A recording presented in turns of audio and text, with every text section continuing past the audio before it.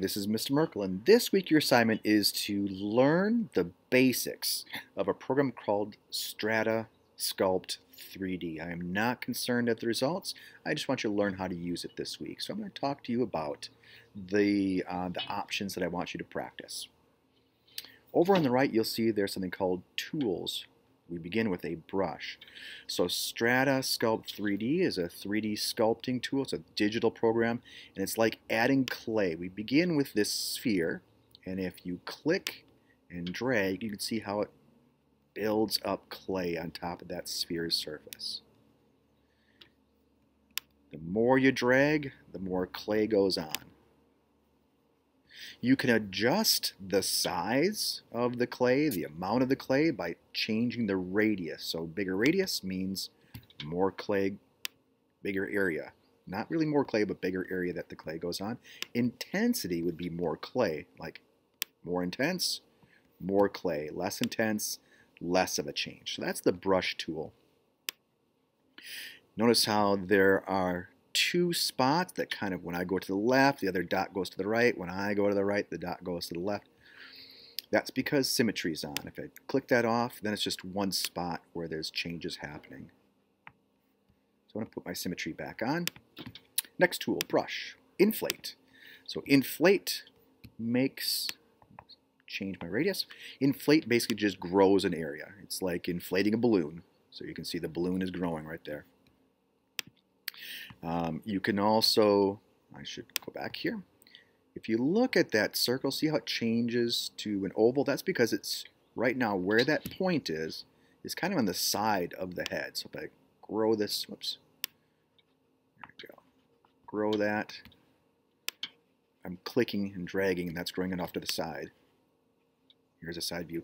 Hey, so if you click over here and move, it will move your figure. If you want it back into the center again, click on camera, actually just hover on camera and reset. All right, so that's inflate. Twist.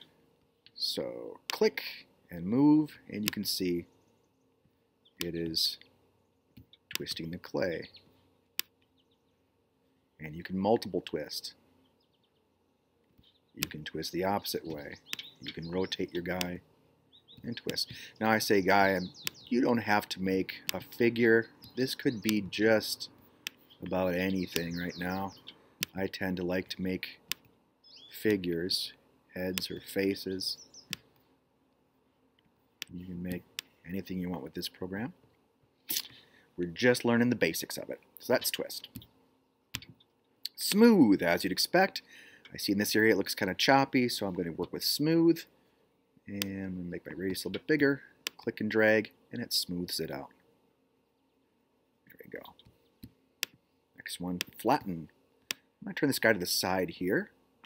I still have the symmetry on, so it means what I do to this side will affect the opposite side. So with my flatten, I'm going to, let's say, go on this spot, click, and kind of swirl it, and you can see how it flattened that figure. There we go. I'm going to flatten his nose too. I'm going to go take symmetry off and just flatten the nose. Flatten. Flatten. Yeah. Oh my goodness. There's flattened. He got flattened. All right.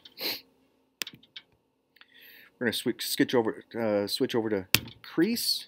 And for crease, it's like putting in fine lines. Oops, come on. Symmetry back on. There we go. Let's do this again. There we go. So I can use this for detailing. Put some wrinkles in. There we go.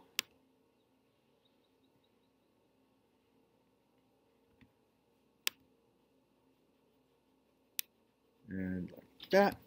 I'm going to go back and smooth that out a little bit in here. Whoops.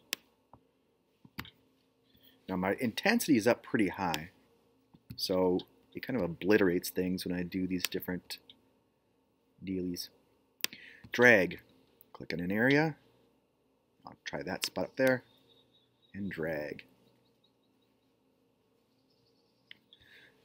All right, that's drag. Paint. I'm going to come back to that one. Masking is interesting. So if you mask, what's happening is you are painting out the area that you don't want stuff to happen. So it's like preserving. I'm preserving this area out here. That's gray. And now if I go to, let's say, move, or I skip move, now I'm going to come back to move. Show you, see if it shows on the side. Hit the center of this guy.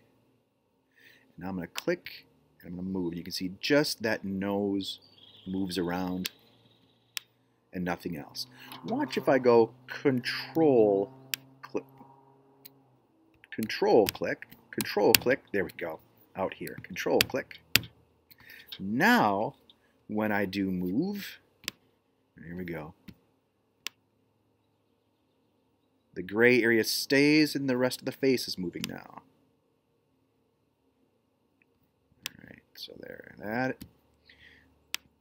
And then if I want to get rid of the mask, I just click on clear. That gets rid of the mask. Paint, as you expect. Your color's down here, and you can start painting. You can change the color. You can mess around with these different sliders. And if you want to start over, scene, clear scene, you can add a sphere, or you can add a cube, or you can add a cylinder, and so on. So today, this week, it's about learning some of those basic tools. This program is really cool, the stuff it can do, but we just want to start with the basic steps. Have fun!